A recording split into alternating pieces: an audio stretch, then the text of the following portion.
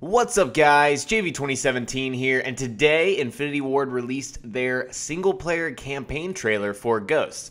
Now this is not going to be one of those videos where I'm like, I'm so excited, here's the trailer. I'm actually going to go through the trailer with you guys and talk over it. So if you want to just see the trailer by itself, this is not the right video. So anyways, these are tweets from Infinity Ward. Yesterday they said something new's coming tomorrow, and they teased about a 10-second chunk of this thing, and I was like, what is this? And it showed an Odin strike. So today they finally released it, so I'm going to go over it with you guys frame by frame, and we're going to see what we can get out of this. Starting us off here, we're seeing exactly what we saw in that 10-second teaser yesterday from Infinity Ward. A bunch of space warfare and shooting and explosions, and we'll see the Odin strike, which you guys know the Odin strike is one of those field orders that players can complete in multiplayer and will completely change the map, kill the entire other enemy team. That's crazy stuff. Right here, you're seeing what's called kinetic bombardment. So this is a science fiction kind of concept. It's not really a thing that's real, but in the 50s,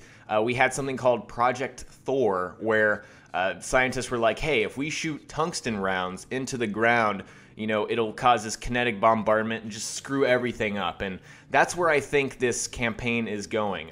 Some kind of enemy force is shooting tungsten rounds into the ground, blowing everything up, causing this huge disarray. And it's kind of like a home front kind of battle. I mean, we saw that Hollywood sign there a second ago. Right there, that was a baseball stadium. Of course, we have the map Strike Zone and multiplayer.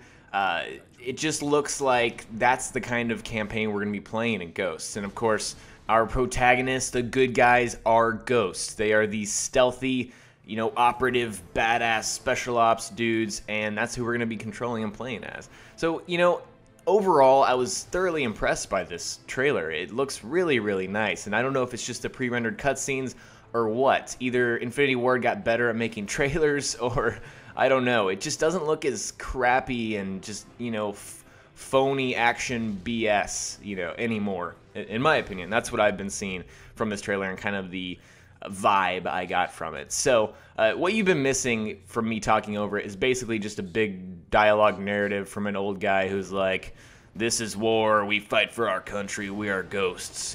That's basically the gist of what the dude is saying. So back to the tungsten rods. The tungsten rod, like science fiction, whatever, is actually from, it's not from, but it was used in G.I. Joe Retaliation. If you saw that movie, the enemy, the Cobras, they shot tungsten rods from Earth's orbit into the ground. They're kinetic projectiles. If they hit the ground fast enough, they're going to make just a massive explosion. And that's kind of the concept behind the enemies, who they mention in this trailer are south of the equator. So we know kind of very generally where our enemies are from, who we're going to be fighting in Ghosts. So anyways, guys, I hope you enjoyed this. I hope you learned a little bit more. I have not read all the spoiler things about this game. There are, apparently the entire story is spoiled on the internet, but I am not one to go look at that because I don't want to be spoiled in case I do want to play this single player. So hope you guys learned something new from this trailer, and looks pretty solid, not going to lie. Hope you guys enjoyed, and I will talk to you later. Peace.